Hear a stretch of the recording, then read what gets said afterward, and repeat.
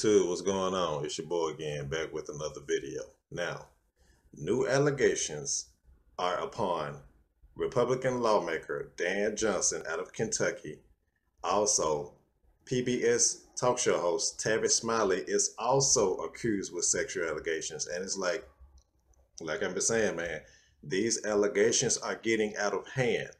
A lot of people are saying that a lot of men in the entertainment industry are being exposed and things like that. But once again, man, we don't have no proof. Okay, these women are just accusing these men with no proof, no facts, no evidence. Okay, just word of mouth. Okay, you know what I'm saying?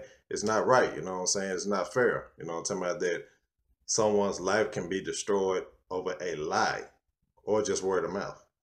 You know what I'm saying? Regardless of the sex genders, But Dan Johnson, he's a Republican lawmaker out of the state of Kentucky.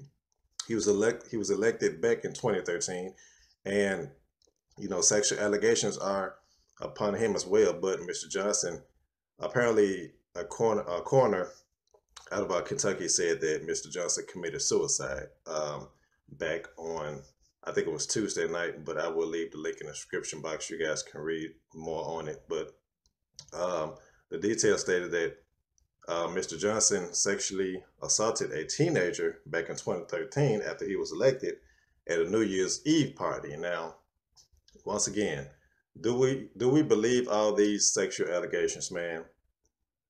Like I say, me myself, I don't believe it. You know what I'm saying? Because, like I say, I go by proof and facts. I mean, these women don't have no proof of facts at all. You just have word of mouth. You know what I'm saying? And it's crazy that, once again, you can have someone's life destroyed, okay? And I'm going to tell you what's going to happen. What's going to happen is, I could be wrong, okay? I could be wrong for saying this, but what I think is going to happen is men are going to get tired of this, okay? We're already tired of women lying on us and, making us look bad. Women have always tried to make us look bad since the 60s and the 70s all the way to 2017. Which they started this first, but it's like they are never held accountable for their actions. Once again, what I think is going to happen, I think that men are going to start pointing the finger at women, and men are going to start claiming sexual allegations toward women now. You know what I'm saying? That is what I think is going to happen. Men are going to hold these women accountable. They're going to expose these women for who they are, you know what I'm saying?